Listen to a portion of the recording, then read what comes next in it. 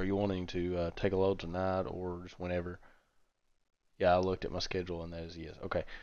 Go to post a truck real quick. I'll set one up with you. And we're going to put it at 600. We're just going to see if you get a load tonight.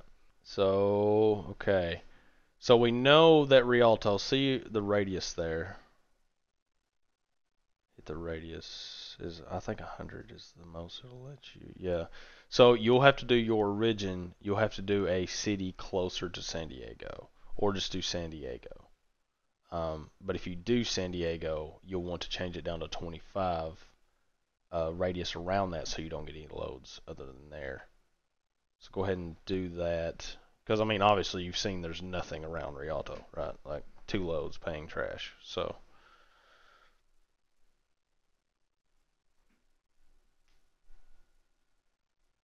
I don't know who keeps trying to call me.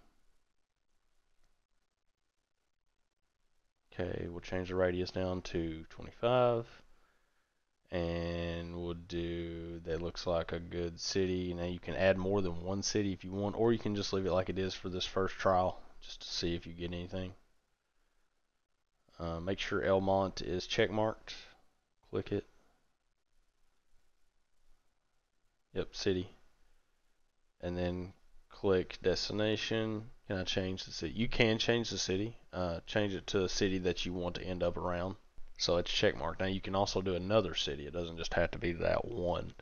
So to increase your bubble, hopefully I explained this right, I would have one around Lexington, and then down south more than Lexington, I would have one in Corbin, Kentucky.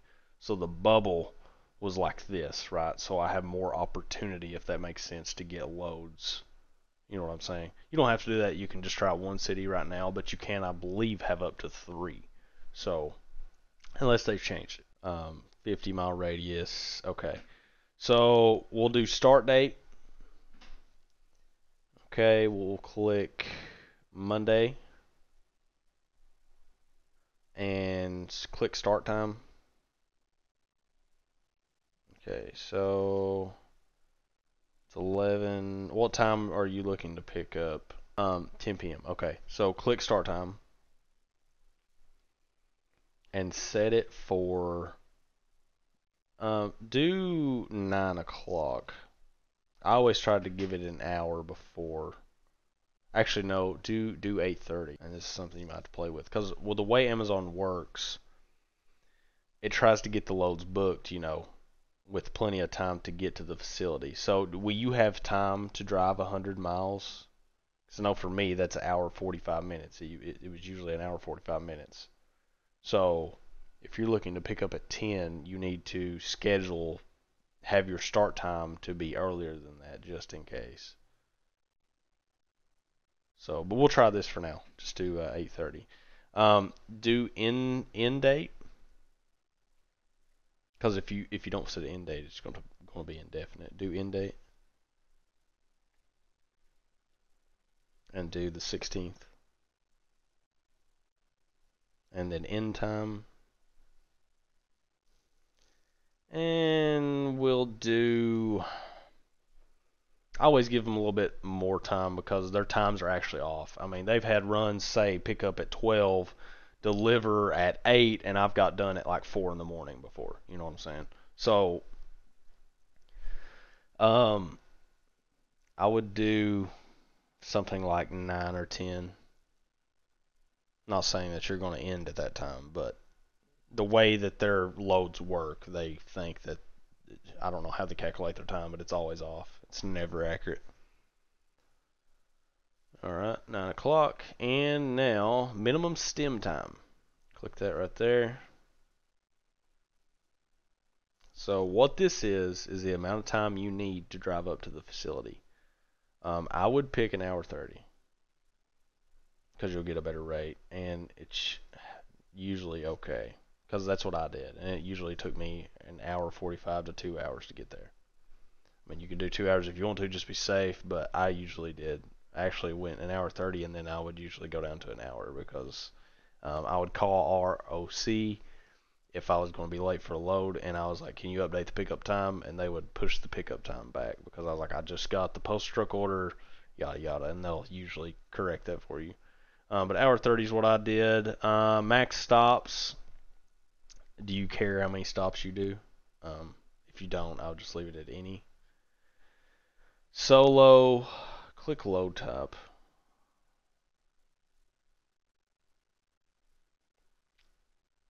Yeah, you want live. You're not semi. Okay, that's right. Required 26. Minimum payout. So this is the most important. Yeah. Let's do minimum payout. Let's do 600 this first night. See what you get. See if you get one. Just trial run. You may or may not get a load tonight.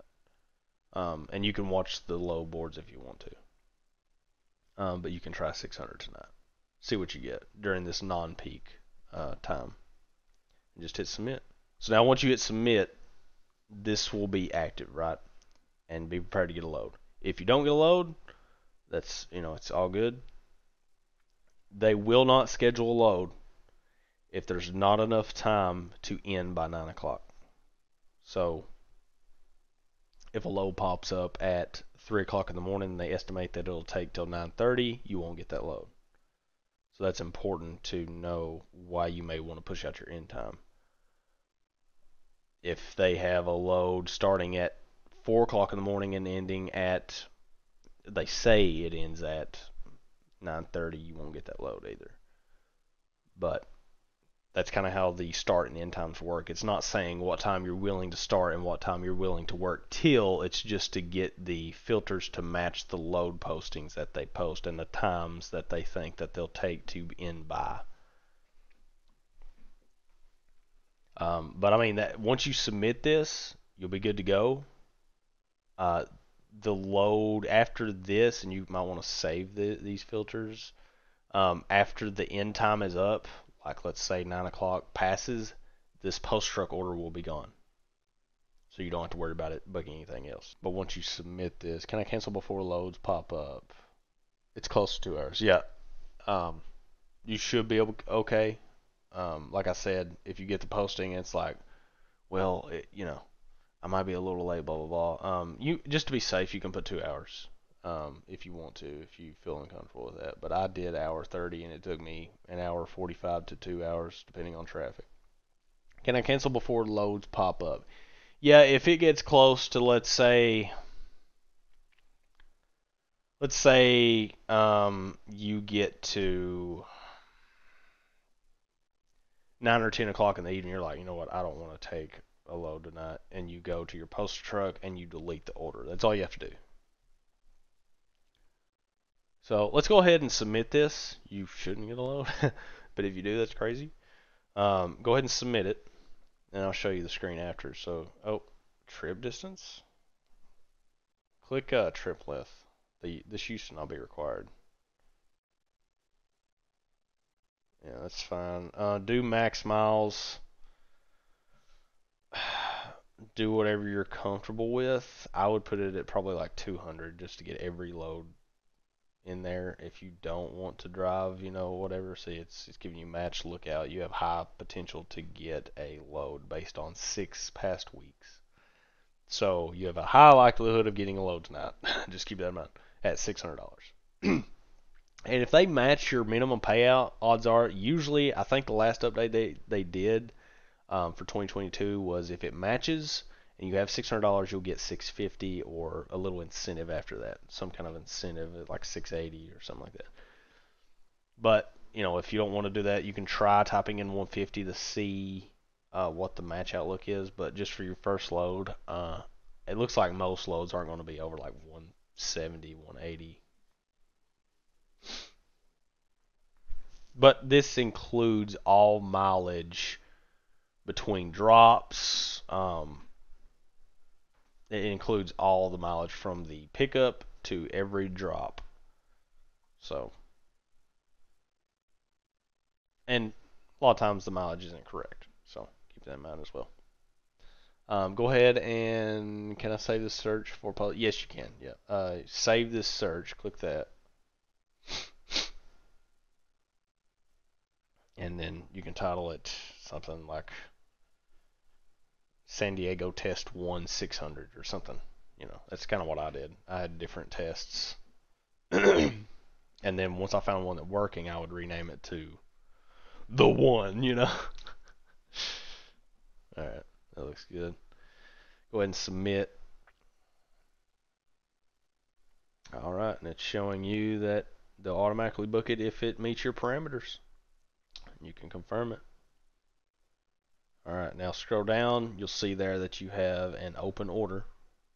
Now you'll click under the action, the little three dots. If it gets closer and closer to time and you don't feel like taking a load tonight, you click three dots next to the action underneath, and you can delete it right there. You would hit cancel. Honestly, you can cancel right now and then remake it if you want to just test it out. You can also duplicate it and change. So you can duplicate it, and then you can edit it and change the dates just change it from 8:15 to 8:16 to 8:16 to 8:17, yada yada. So that's another way to quickly do stuff. You can edit it, you can cancel it, whatever you want to do. If you want to cancel right now, you can. It doesn't impact you. And then you can resubmit it or you can just leave it. But that's kind of how you after you post. So edit changes the date available. What do you mean? So let's say you didn't feel like taking a load night, but you didn't want to cancel the order. You could edit it and change the dates to the next day if you wanted to, or if something came up or something like that. But I can't click on the job and see the details. Can't click on the job and see the details. So the postal truck order, until it gets matched, you're not going to have where you're going to be dropping off yet, because you're not. The work ID is just like if you're submitting something to support or something like that. Like it's not there. You don't have a match yet, right? Once your filters, once your work type, the origin, the destination, the trip length, and the payout, and the required 26 foot matches a load posting on the load board, you're not going to know where it's going. It will go within your filters though, but you're not going to be able to see, oh, it's dropping off at this post out, this post out, this post office, because it hasn't been fulfilled yet. You just have an open order to have relay their system match you with a load that meets your parameters. Does that make sense? Yeah, you can't click on the job because there is no details. Does that make sense? There's no detail. This is your work order. Post truck order that you put in to get matched by a posting that gets posted to the load board. So the trip length will be the max amount of total miles for the trip, including deadhead. No, the trip length will be the total miles from pickup to each drop all the way to the last drop. So if you want to, go back to the load board real quick, and I'll kind of show you what I'm talking about. So you see how it says on that first load there, 116 miles? That's what your filter is going to filter, like that mile count right there. And that's just from pickup to the drop-offs. That's not including driving to the pickup. That's not including driving from the last post office to home. It's this. That's the filter that you're wanting, is the miles that's on the load that they have posted. Yeah, so I would have to calculate another 100 miles for deadhead. Yep, 110 miles for deadhead. That's right. So that's just something you would keep in mind. Like you wouldn't put that in your miles filters, but you would keep that in mind, that you have a chance to get a 200-mile load, but you need to add on 100 for deadhead, and then say Elmont is your hometown, at least 50 miles after that. Possibility. There's a possibility it could be 50 miles away from your parking location, right? So that'd be 160 miles deadhead added. So you may need to up your payout minimum, but it's never going to include deadhead. I mean, nobody does. Even DAT, like they're not going to, Postal truck, all postal truck is just a way to have Amazon automatically book something if it matches your parameters that you put in with the loads that they post. In the next 1, 2, 3, so in about 3 months, you're really going to start seeing rates pop, go off, and for relay runs. And I'll try to get DAT stuff worked out so you can hopefully get some sort of discount on that. I'm gonna call them too in a few and see what they say about it. Other than that, man, I mean, hopefully it works out. If you don't get a load tonight, maybe lower it $50. But off of the match stuff, it said that you have a high likelihood of doing so. And if you get a load every single night with a $600, if you're getting loads every night, if you're putting your minimum payout at $600, start upping it $50. Like, say you get a load tonight at 600. My dog is snoring. Up it to 650, and if you keep getting loads every night, up it to 700 until you don't get a load, or you don't get a load, and then you maybe you fine tune it. You know what I mean? It's trial and error. You get that tuned in and dialed in. You pretty much know you can get a $680 load every night. So then you start setting it at 680. You know what I'm saying? Or 650. But that's all I really got. If you come up with any more questions or anything, just send me an email. But this was, I feel like it was a really good one-on-one. Got a lot of stuff gone over, and I made it through without dying.